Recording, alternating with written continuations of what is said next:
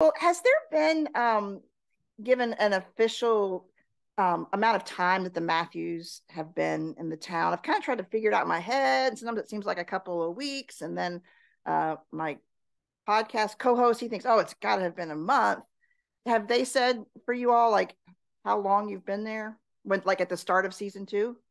I think what's really cool about From is that you kind of don't know Okay, exactly how it is, and it yeah, really does like it makes you feel as lost as the characters like within. okay, I don't know. I don't sure, even I don't even know how long it's been. So I think it's okay, cool.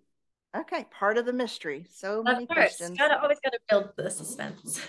Well, it does feel like not very long. So we don't know for sure, but it doesn't feel like very long. It feels like Julie's had to grow up super fast with all that's happened, over the first season and into the second.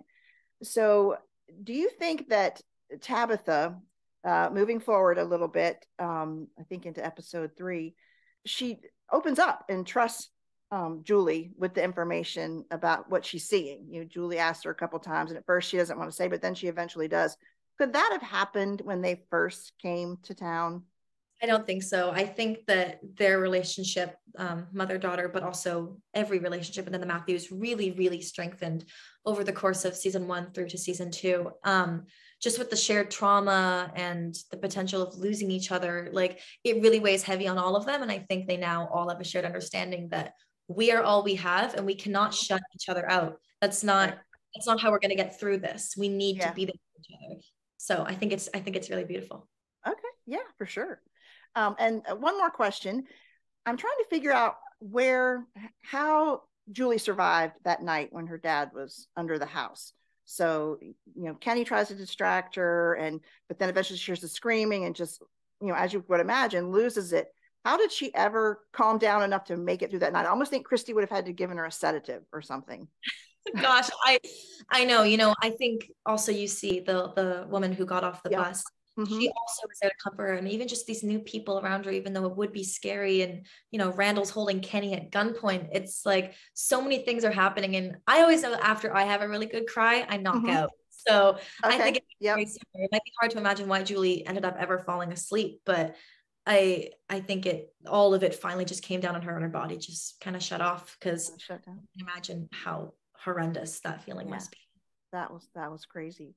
Well, we may have time for just one more. How do you like just come down at night after filming? Your character has so many highs and lows. I mean, everyone.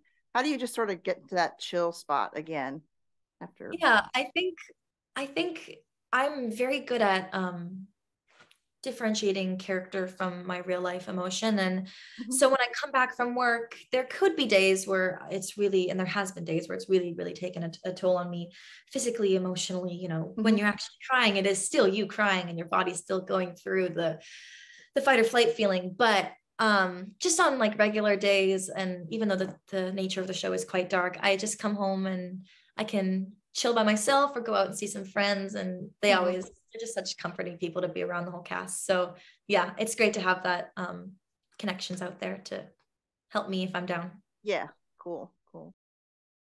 Well, I